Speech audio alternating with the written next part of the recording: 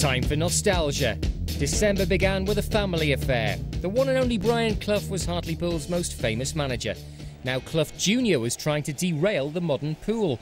Nigel Clough's Burton Albion were the opponents for an FA Cup second round tie in front of the live TV cameras. It was a close-run thing, but Hartlepool came through with the only goal of the game. Australian striker Joel Porter's first for the club, and it couldn't have been easier when the chance came.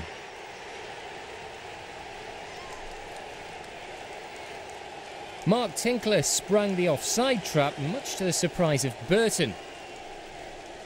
And when Tinkler saw his opportunity, he did the decent thing and set up Joel Porter so he could send Poole through.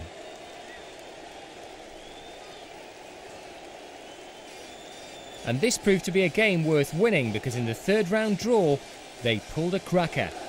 Next up in the FA Cup, it was Sunderland away at the Stadium of Light.